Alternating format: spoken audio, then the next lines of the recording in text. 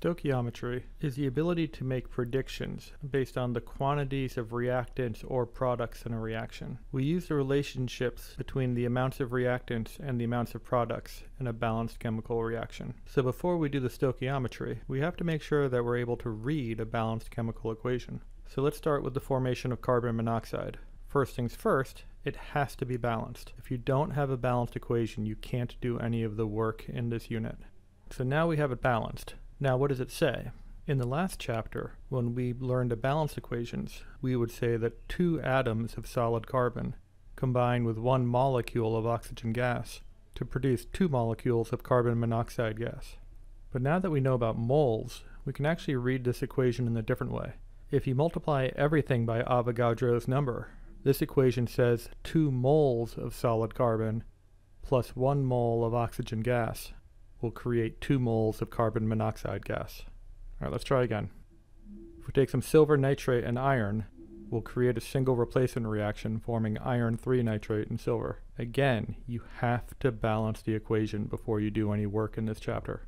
We can read this balanced equation by saying 3 formula units of silver nitrate. Remember, for ionic compounds, the smallest particles are called formula units. So again, 3 formula units of aqueous silver nitrate will combine with 1 atom of solid iron to form a formula unit of aqueous iron 3 nitrate and 3 atoms of solid silver. Or again, we can read this as moles. 3 moles of aqueous silver nitrate will combine with 1 mole of solid iron to make 1 mole of aqueous iron 3 nitrate and 3 moles of solid silver. Alright, from the Department of Redundancies department, let's do this one more time. In this reaction, please balance it first. And we could say that 1 molecule of nitrogen gas combines with 3 molecules of hydrogen gas to make 2 molecules of ammonia gas. Or 1 mole of nitrogen gas combines with 3 moles of hydrogen gas to make 2 moles of ammonia gas. And one other twist, we won't rely on this in this chapter, but later we'll see if they're all gases. We can read these in terms of liters. So I could say 1 liter of nitrogen gas combines with 3 liters of hydrogen gas to make 2 liters of ammonia gas. Before we move on, is it okay to use fractions? When I go back to that carbon monoxide reaction, we balanced it by saying 2, 1, 2. Could I have balanced it by saying 1, 1/2, and 1? Well, it depends on how you read it. It doesn't make sense to say that 1 atom of carbon combines with half a molecule of oxygen gas to make 1 molecule of carbon monoxide gas. But it does make sense if you say 1 mole of solid carbon combines with half a mole of oxygen gas to make 1 mole of carbon monoxide gas. When you read your balanced equations in terms of moles, it's okay to have fractions. In fact, you're actually going to see a lot of balanced equations this year with fractions in them. When you see that, though, you know that they're written in terms of moles.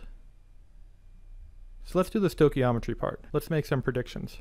If I have 3.52 moles of calcium oxide and I let it decompose, let's predict how many moles of calcium will be produced.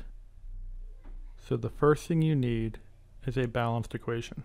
Calcium oxide is CaO, because calcium has a +2 charge and oxygen has a -2 charge as an ion. And it's decomposing, it's not combining with anything.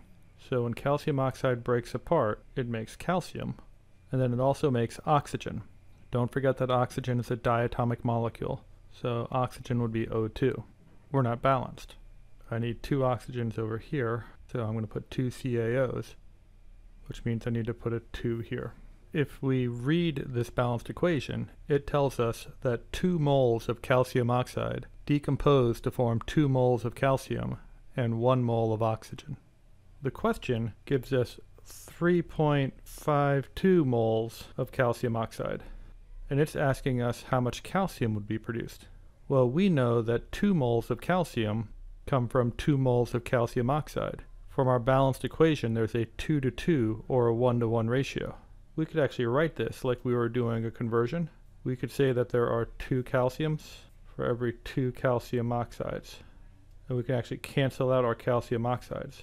And the reason that works is because our data is in moles.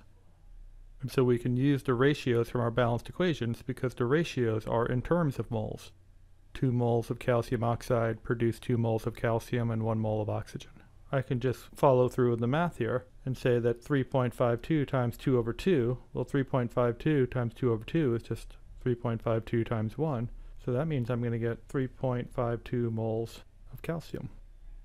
We would predict that 3.52 moles of calcium oxide produces 3.52 moles of calcium. The question doesn't ask it, but we could go on and do the same thing with oxygen. We could say if I have 3.52 moles of calcium oxide, then what's the ratio of my oxygen? I have 1 mole of oxygen produced for every 2 moles of calcium oxide. So I could put 1 O2 for every 2 CaO. And again, I can cancel out the CaOs, which is 1.76 moles of oxygen. Now it might seem strange I'm making more moles of products than moles of reactants, but that's okay. There's no such thing as conservation of moles. There's just conservation of mass. And if you looked at your balanced equation, that should make sense. I'm starting with 2 moles of reactants and ending with 3 moles of products, so I should have more product than I do reactant.